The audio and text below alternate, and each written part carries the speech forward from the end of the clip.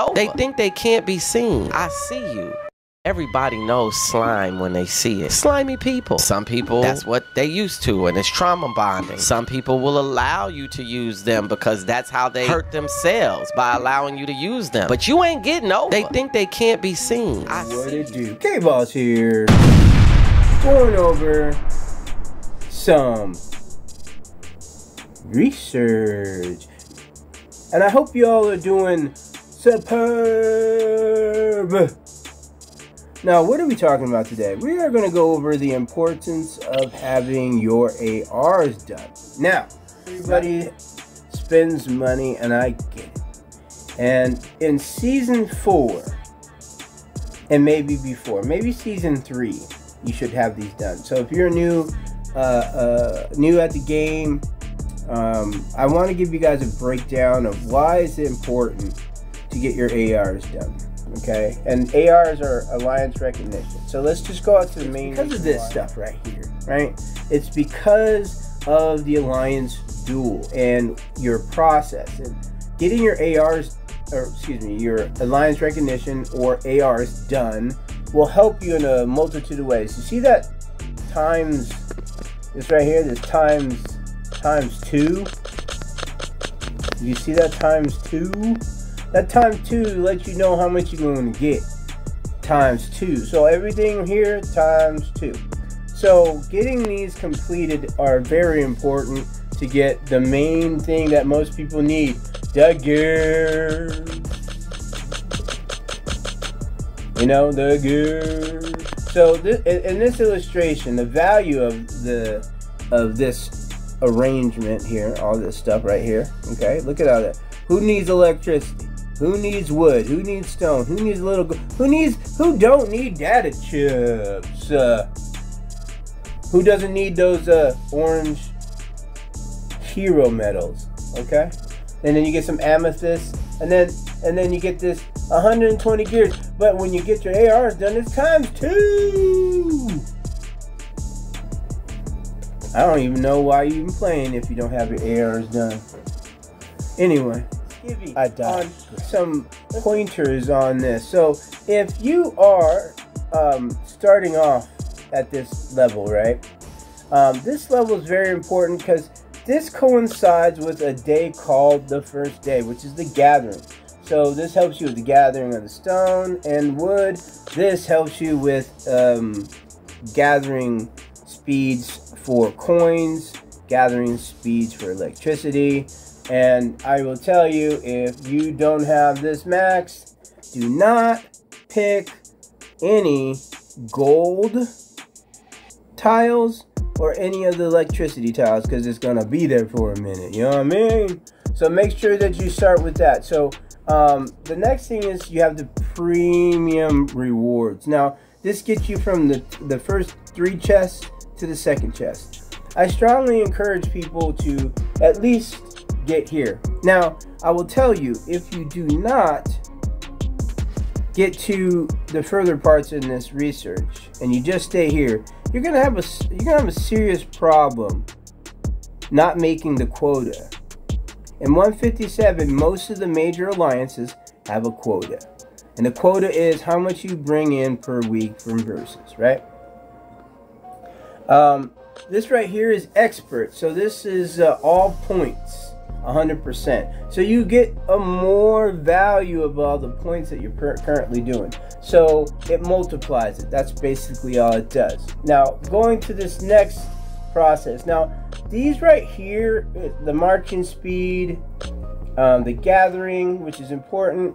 Then you got your unit training camp, so you get more to train. And then this one right here is the training of the troops, speeding it up.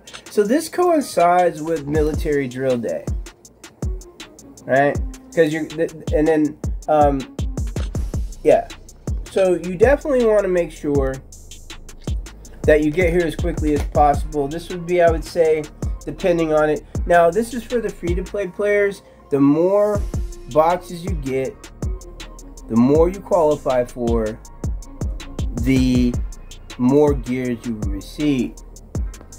Now we're going into the special rewards. Now this is for those 7th and 9th boxes. Now keep in mind, if you're brand new to the game, or you know you're in season 1, season 2 time frame, early season 2, this part right here is probably one of the key factors in letting you know if you can maintain a certain status quo in certain alliances. If you don't have 9th box, you're wasting your time. That's just my opinion. Now, this goes and coincides with a multitude of things. This is also the gathering, so it gives you additional 100 points, right? So we got additional 100. This will be 120, or excuse me, 200 for just the gathering portion, right? And this will be for the earning of the coins. So this is all the golds. Then you have the incentive for structure building. So that's 100 points, right? So that goes on day 2. And then day 3 is here, which is the research incentive, right? So you get an extra 100. Now, keep in mind, look at the CP, right? Go back to these and look at the CP. CP, you'll gain a whole bunch of CP. There's 1, 2, 3, 4. So there's 8 altogether. That's almost what? 900 and some odd thousand, maybe a million CP just for getting this. So exponentially get that much larger overnight, really, because if you put if you can put a million CP on your account, it's going to be here. All right. So then after the research, you have the pirate incentive. This goes off on enemy buster day, because killing the pirates, you get additional more points. This one is for training. This is for military drill. So military drill, it speeds up, gives you more points for creating troops, or training, and they say. Then you have recruitment. This is for your tickets. That's the 4th day, right? So that's Thursday typically, depending on where you're at. But look at the CP points for that. 206,000. Crazy. And then you got the killing, right? The killing, incentive killing. So again, look at that. You get another 206,000, almost 207,000. So at the end of the day, why is it important to get your ARs done? Well, the first reason is get more gift boxes. The more points you can get based off of the basic stuff that you're currently doing, and then you're able to translate that by getting more points, and more points equals more of those chests or boxes, right? And so the last but not least, this is the final section. This is when you're almost done. This is like the final hurrah, the last lap, right? So all points, you get an extra 200%. So if you add all that stuff up, you're getting almost 500 to 600% more for each of those different days, just by finishing Event King, right?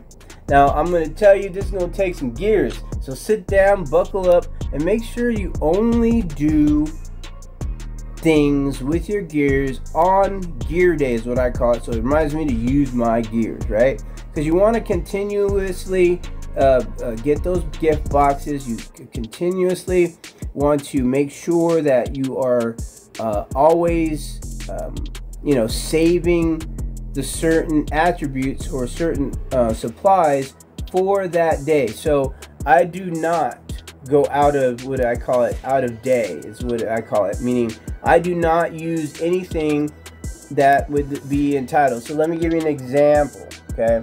Like your recruiting tickets. I only use recruiting tickets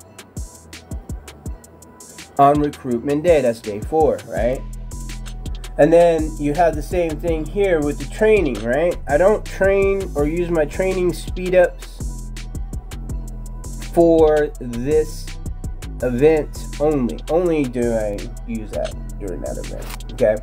So last but not least, one more just gives you double the rewards. That's at ×2 I was showing you. And so once you're able to get all 9 boxes, and then you're able to save up all your supplies and resources for those specific days, you should be able to score fairly decent. Now, as you can see, I'm number 1. I'm visiting right now. And I haven't spent, but maybe what? I bought the, I did buy the Warrior Pack one. That was $10, but I haven't done anything else other than that. And I'm scoring on average 36 million by military drill, right? So we still have one more left. And as you can see, we have training alliance that I'm in with ours. So I go over training tips on what's important. What's important, the way you get judged, the way in our planet you move up. The only way you can move up is through versus, doing your tiles, and scoring well in Star Wars. And any of the, what they call the C's, go to it real quick. Alliance Intel, and this is your alliance. This tells you what you're doing as far as the week is concerned by contributing, and then it also goes by the season on what you contributed towards the whole season.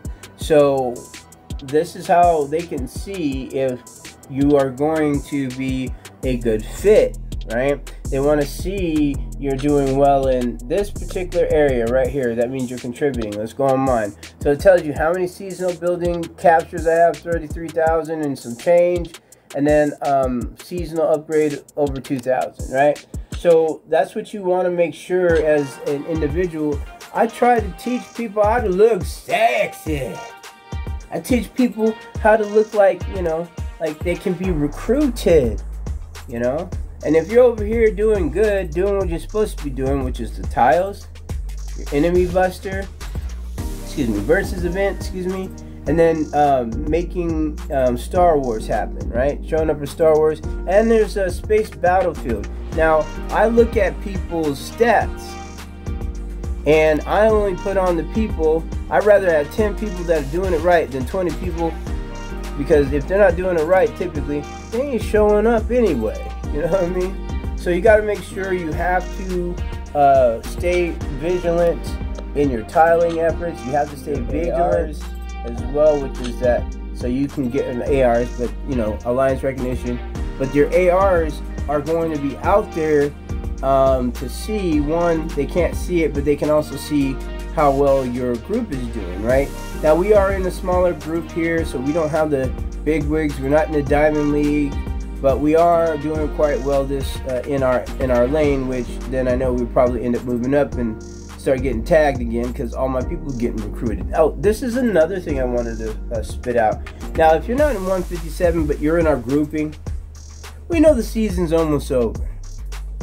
And we want to formally invite you to come try and experience 157.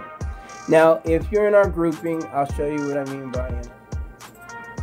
Right here. So these are all the people in our group, right? These are all the different alliances. If you're in any of these here and you're under 40 million before the end of the season, well under 40 million at the end of the season, you should be looking at you know, coming over. We have pretty good safety. We do have an open fire for anybody who's not part of the big 5 alliances typically. That just means area. If you're not in our hive area,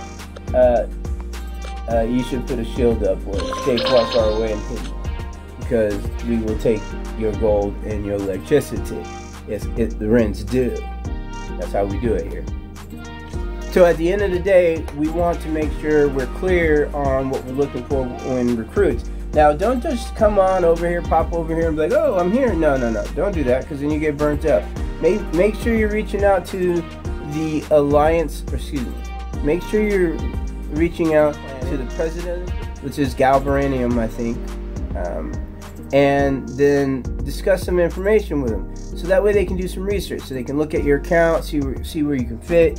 Now, if you're a smaller account, like, you know, roughly under 10 million or so, you'll end up in 4RT, get you trained up, so you at least can do the points and or not points, but Alliance Intel and or versus Space Battlefield. So if you do all 3 of those and you contribute, 4, if you contribute well, that will allow us to give you feedback on, hey, you're not doing this, hey, you're not doing that.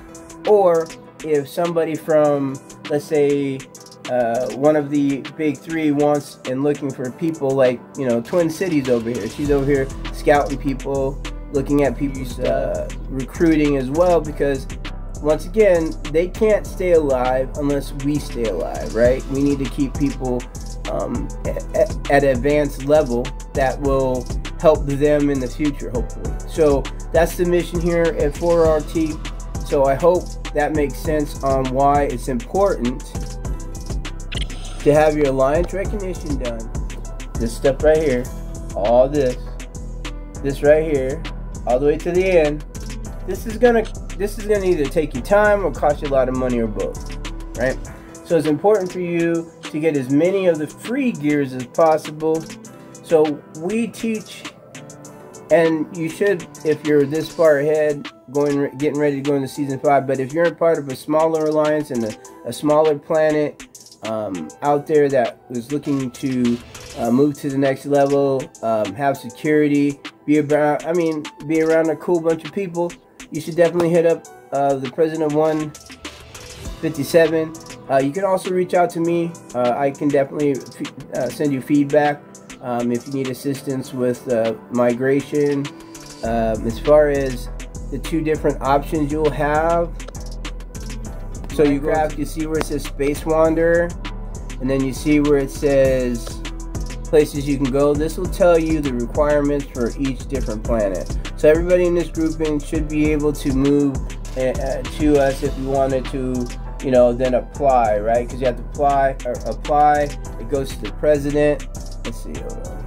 It won't let me show you ours, but it will go to a president. Now, also you'll see where it says NA for president. That's typically known as a dead planet, right? So most of these planets here, like on 153, yeah, so they have it. Let's see, 160, they have one. So my home planet, 158, is dead as a doorknob, right? So I wouldn't reach out to them. But if you wanted to come to 157, you see the screen, you'll see the alliance rankings. This will show you who's doing what in that particular location. So if you're coming from 159, you definitely want to reach out to our leadership. Hit the apply. We are looking for students that are tired of excuses and want to win. So at the end of the day, what's important for this particular video is the same thing for anybody who's coming in from recruitment. If you do not have your ARs done, alliance recognition, you're not scoring well in versus, because they're going to want to see what your verses are. Then they will look at also that alliance intel. They're going to want this screen. So you want to, because they're probably asking if you have Discord, because most of us have Discord. At the end of the day, when you come over here, if you're able to come over here and you don't fall within the big 3 status, then you'll come to 4RT. We'll help you get trained up. You'll get some season rewards if you come before Space Wandering under the immigration. Trust me, there are 2 different ones. Don't be by immigration ones. Don't buy these immigration ones and then turn around and have to go and buy the Space Wandering, because I was over a certain amount at the time before coming over here. So I had to use the Space Wandering. One thing I'll say about the Space Wandering, you will not get the season rewards. However, you will get all the regular rewards, but you'll be able to come to the planet. And that's the reason why you want to reach out to someone in leadership to make sure everything's cool. So anyway, I'll get off the soapbox. We're at the 20-minute mark here. I thank you for paying attention and staying this far. Some housekeeping, please hit the like button at the bottom lower left. If you're on Discord, make sure that you tap through to the actual YouTube channel I'm on and hit the like button. And then if you would like additional information or updated information on the current events on the game, especially getting ready to go into Season 5, so anybody who's below that definitely would want to get some information. I will be doing a full breakdown of the season here too as well. going forward. So that'll probably be my last one for the season, and what you should be doing to get ready for season 5. So that way you understand to save stuff from Hero Battlefield, or even do additional tile. Well, you can't do tiling after week 7, but you can still produce those not tiles, but crystals, those fire crystals, obsidians. That's what these things here are for. So I'm gonna stay tuned for that.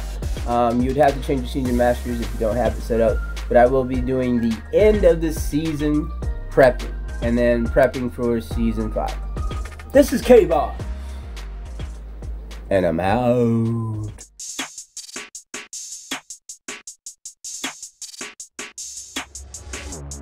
I'm not friendly, period. People be weird, bro. Their morals be different. Their energy is not the same. Real niggas don't want to be nowhere near a fake nigga, period. I don't want to greet them. I don't want to bump them.